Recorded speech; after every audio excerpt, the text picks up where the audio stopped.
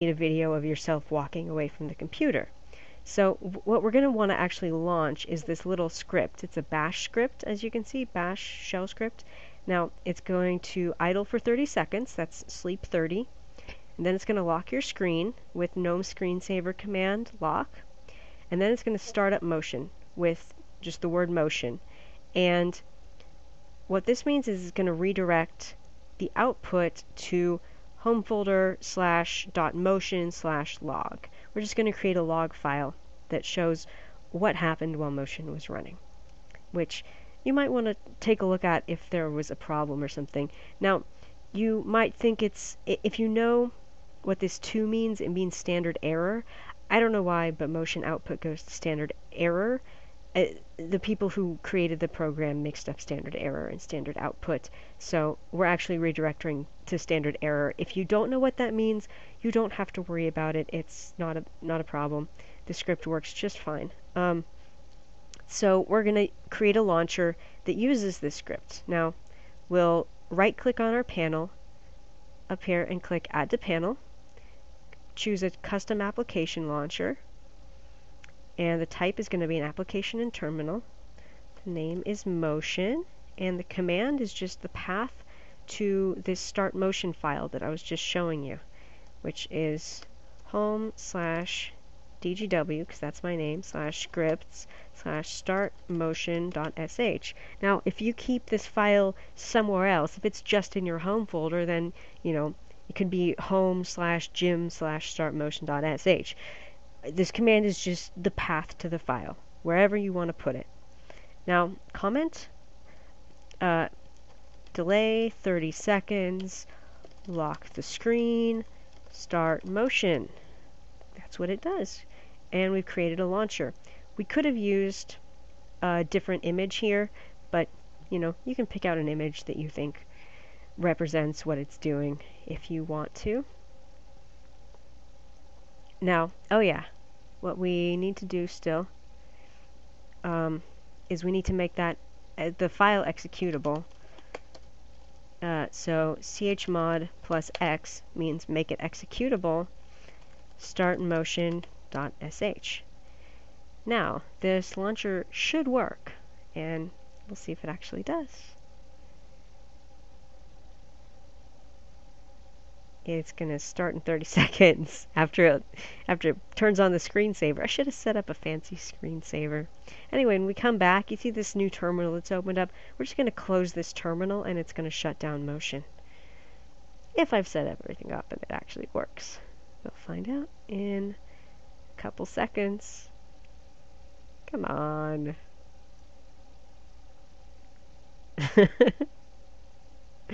There we go, screensaver. And my camera is on. Woo! Okay.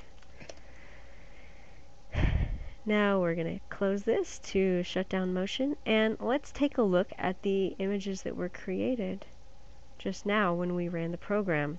Now remember that it only records when there's movement, so I could have walked away for 10 minutes and it wouldn't have recorded anything while I was gone. It only records when there's something happening. Now let's watch this file. Oh, see? It just went green because now it's synced up to the server. There's me acting stupid. Yay, that worked just fine. And in our snapshot folder, we have all these snapshots. There's still images. So we've got it working. Now, you might want to delete, well, you do want to delete old files. I mean, think about it. If you're creating these video files all the time, it's going to start filling up your hard drive, and you only have 2 gigabytes available on Dropbox unless you paid for service, which you really don't need to do. You can just use the free service. So what we're going to do is we're going to set up a cron job that'll delete old files.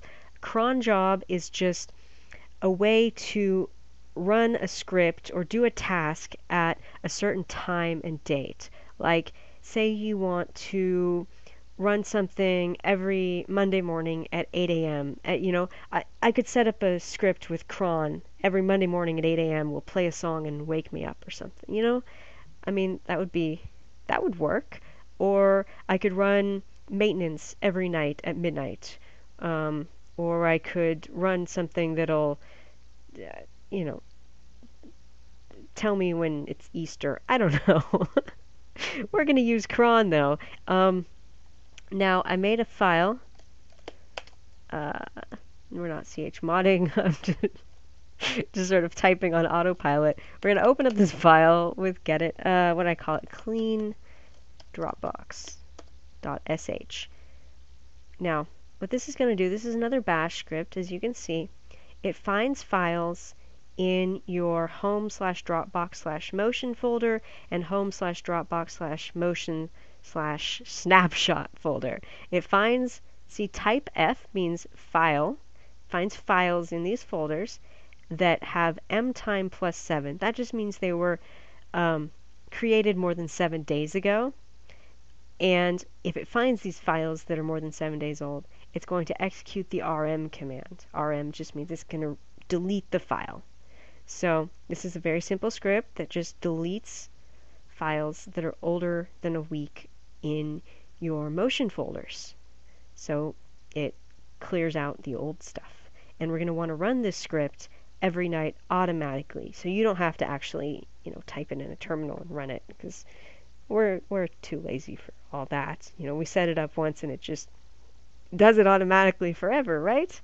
Okay. So what we're going to do, I'm going to show you another file, clean Dropbox.cron. Now this is the cron job that we want the system to run. Now this 33, that means 3:30 a.m. because these first 5 fields where we have 33 ****, these 5 are for the date and time that we want the job to run. And then we just put the file, what do we want to run? Well, we want to run a file called clean Dropbox.sh. That seems fairly straightforward. Now we just need to tell the system that we want to use this cron file that we've made. And how we do that is we go cron tab, and now the path to the file, which in my case is scripts/clean Dropbox.cron. And now we got to make sure that worked, which it seems it did, but I'll just show you. Cron tab -L means list your cron jobs. Here, it worked. That's set up as a cron job now. So that's going to run every night and delete your old files. So what I've gone over here is a very basic setup. Here's an idea. If you have a smartphone, you could probably use SSH to connect to your computer from your phone and kill the motion process or the start motion process. That way, if you're about to enter your bedroom, for example, you can just turn off the camera before you walk in. That way there won't be any video of you walking away from your computer or walking back to your computer. And all the video that you do get is actually going to be useful to you. It's going to be actually stuff that happened while you weren't at the computer. You should be careful if you use SSH because there are security concerns with it. But you can look into that if you're interested in doing it. I think you also want to be conscious of the privacy and security concerns if you're storing video from inside your house on the internet. I chose Dropbox to store files both because it's easy to use for our purposes, but also because of security considerations. They use SSL for data transmission and AES 256 encryption for the files that are stored on their servers. They state that Dropbox employees can't see your files. I would call that a low risk of security problem. I'd say it's acceptable, but whatever you choose to do, you should just be aware of what security concerns are out there. Decide if that's acceptable for you. If we're taking video that's actually taken inside our house, you really need to be careful about what happens to video from inside your house because that is private, sensitive data. Now, you could use motion with actually more than one camera. If you had a bunch of wireless webcams, you could set up a pretty nice and inexpensive homegrown security system. This video is just intended to get you started quickly and to show you how easy it is to use a regular webcam as a security camera. I'd encourage you to read through the configuration file and the motion documentation so that you can customize the setup to your own needs. Thank you for watching, and I hope you've enjoyed this video. Hope it's been informative.